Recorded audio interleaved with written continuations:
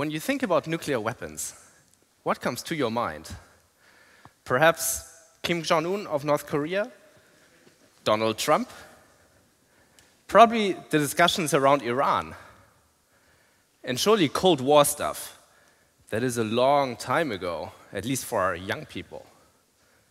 But what do nuclear weapons have to do with you, here in Germany, today?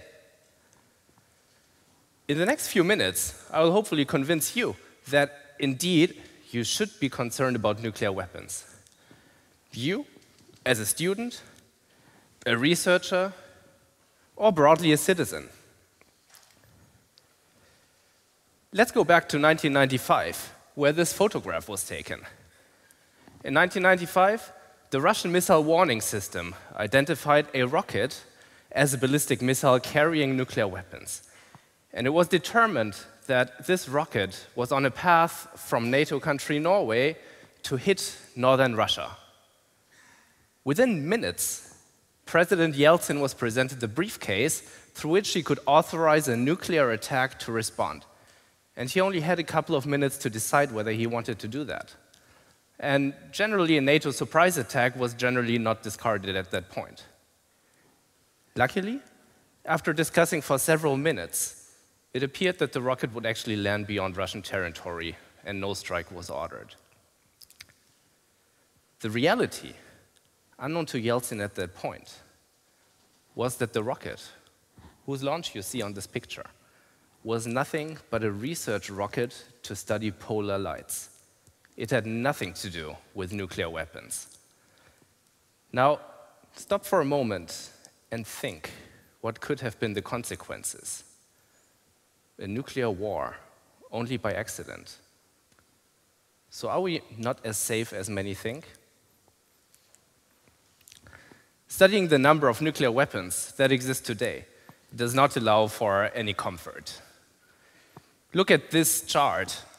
You can see that nuclear weapons are possessed by 9 countries: Russia, the United States, France, China, Great Britain, Pakistan, India, Israel, and North Korea. And if you count all of these weapons together, you reach almost 14,000 nuclear weapons that still exist today. Now, think about that so far only 2 weapons have been used against populations. That's Hiroshima and Nagasaki. Think about the destruction that 2 weapons could cause.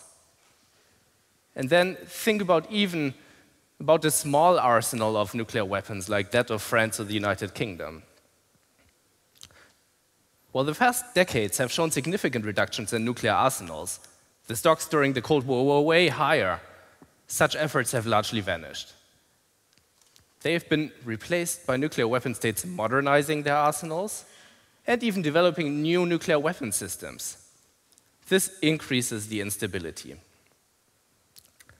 Well, the good news, according to deterrence theorists, is that nuclear weapons are actually not to be used. They are only there to deter attacks. If I can destroy you, you will not attack me.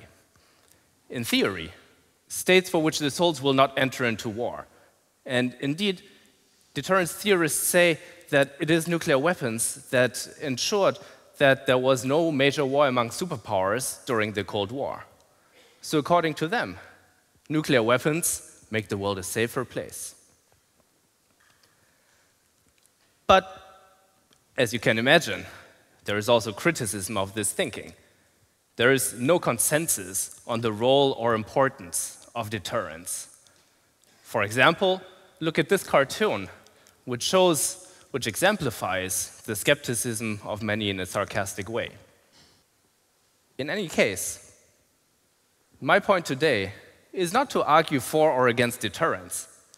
My point is instead that even if you buy into all the deterrence theory, you still cannot consider a world with nuclear weapons a safe world. After all, deterrence is only credible when there is a credible threat of somebody using nuclear weapons. If you tell me that you will annihilate me, but I actually don't believe you, then I'm not being deterred. So there must be scenarios where states would threaten the use of nuclear weapons. And where this is on the table, there will be room for miscalculations and misjudgments. In fact, we know there have been several instances of near-nuclear use or sloppy practices around nuclear weapons since the end of the Cold War, beyond the incident I already mentioned. They have been documented by scholars like Patricia Lewis or Benoit Pelopidas. On 30th of August 2007, 6 nuclear-armed cruise missiles went missing in the United States for 36 hours. They had mistakenly been placed under the wings of a bomber, seen here, and nobody knew about those, not even the pilot of the bomber. There were no special guards at all to protect these weapons. The protocols that were in place that should have resulted in somebody discovering those weapons were not followed. The bomber flew across the United States before the weapons were eventually found. What does it show us? It shows us that the humans that are in charge can, and more importantly, will, make errors. This and the weather rocket incidents are only 2 examples of nuclear vulnerability. There are further incidents that have been discovered. Likely, there are also further incidents that we don't know about, perhaps even many. Because after all, those incidents that have been discovered have usually been discovered by chance and not by governments deliberately making them public. Beyond human errors, think about cyber attacks on nuclear weapons command and control systems. Bruce Blair is a former US missile officer, so he knows what he's talking about. And he has reported that just in recent years, US command and control had several vulnerabilities. One, for instance, would have allowed a hacker to conduct a cyber attack that would have prevented nuclear weapons from being launched. And even if you consider this perhaps a good thing, in fact, it is deeply worrisome. Because Bruce Blair is afraid that a launch could also be set off by false early warning data that had been corrupted by hackers, or that a foreign agent could launch another country's missiles against a third party. So ultimately, the fact that no nuclear weapons exploded since the end of the Second World War is because we have been lucky. Incidents that could have resulted in a nuclear explosion did not. But you don't have to be an expert in statistics to understand that at some point, we may run out of luck. Indeed, based on the past cases of near-nuclear use, scholars, such as Turing Award winner Martin Hellman, argue that the risk that nuclear weapons will explode within the next 100 years is high. Think about what this could mean for you and the next generation. Compared to this incredible threat, there is astonishingly little debate. During the Cold War, there was a very high level of awareness. This issue was debated among all of society. But since the end of the Cold War, the awareness has faded away. Apart from perhaps Iran and North Korea, you barely hear about this issue anymore. Compare this to the public engagement on climate change. Here, the public is very well informed and holds governments accountable. There is a massive research effort to understand the consequences of climate change and to come up with approaches of mitigation and adaptation. So then, who decides about our global nuclear future? Decisions are left to a few people in governments, mostly in nuclear weapon states. Take a look at this cartoon. It shows what at least some people in those governments seem to think innovation looks like. Does this look like innovation and fresh thinking to you? Certainly, it has not brought us very far. This is not to say that there are easy solutions, because there are not. And also, in those governments, there are people seeking change. But I'm sure we can try harder. So why is there such little engagement and effort when the threat is so large? Could one reason be that the public actually doesn't know about it, that it is not well informed? Let us look at polling data from Germany this year. How much do Germans know today? In this chart, you see again the nuclear weapon states. And what this chart shows to you is how many people aged between 18 and 50 years think that each of these states that you see there possesses nuclear weapons. So, as you see, most people do know about Russia, the United States, China, North Korea. Even there, around 25% don't know that these states have nuclear weapons. But for 5 nuclear weapon states, including France and the United Kingdom, our direct neighbor countries, only between 1/4 and 40% that think that they have nuclear weapons. And look at Iran on the right. 40% think that Iran has nuclear weapons. And of course, this is coming from all the discussions and all the media reports that we hear about Iran. Well, let me tell you, Iran does not possess nuclear weapons, and it has never possessed nuclear weapons. The discussions are only about stopping Iran from acquiring nuclear weapons. Asked about the global stocks of nuclear weapons, only 1 in 5 gets it about right. And look at how far these estimates that you see here range. They range from fewer than 500, which 10% think, up to over than 100,000 nuclear weapons, which 15% think. And not even during the Cold War have the stocks been that high. It spans 2 orders of magnitude. So the lack of knowledge is very clear. How can one have a critical debate when knowledge is so limited? An important starting point to build momentum would therefore be to increase teaching about nuclear weapons issues in schools and universities. Especially the young generation must be enabled to act on this. But options to engage go far beyond teaching.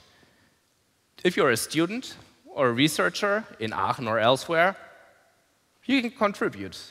You can contribute if you're a social scientist. But you can even contribute when you're a natural scientist or when you're doing technical work. This is not actually as abstract as you may think. There is concrete things that can be done. I'm a physicist and decided to pursue a career in this field because I am convinced that something had to be done.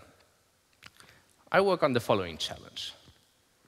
Assume a country is telling the world how many nuclear weapons or materials that can be used for nuclear weapons it has. Would you trust that statement? Probably not. They may be deceiving you. But this information is actually very important for further disarmament efforts. Because after all, are you as a state going to sign a disarmament agreement with another country if you don't know what they have? So this requires verification. There have to be tools and methods that allow us to assess whether such declarations are true. And verification is also required for another challenge. And that challenge is that perhaps a country is telling you that they're about to dismantle a couple of their warheads, but you want to know, is this actually true or not? So maybe you send inspectors in, and they are supposed to verify this. And they want to know something that looks like a warhead, where a country is saying, well, this is the one that we're going to dismantle. Is it actually a warhead, or is it some other object while the state is actually keeping their real warhead somewhere else?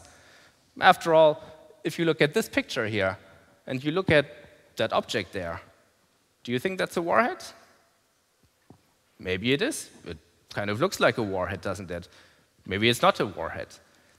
And even experts will not be able to tell by looking at this picture.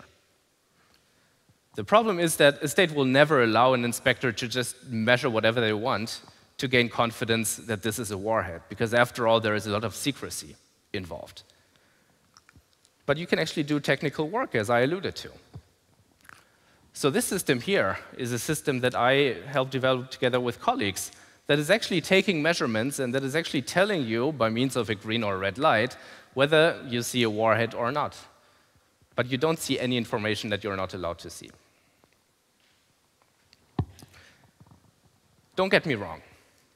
All of you can do something. You don't have to be a researcher. Don't be like these people here, sitting, enjoying, watching. What are they watching, by the way? It's a nuclear weapon test. It's time to change the conversation. We need public awareness and debate. We need innovation. What is the nuclear future we as a society want? Do nuclear weapons increase our security, or do they decrease it? Germany subscribes to a vision of a world free of nuclear weapons, yet we host United States weapons on our territory that the German army would eventually fly. So, what does society want Germany to do? Talk with your friends, your neighbors, your parents, or kids. Join an organization that engages on nuclear weapons issues, or get in touch with us here in Aachen. Let us spread the word and act.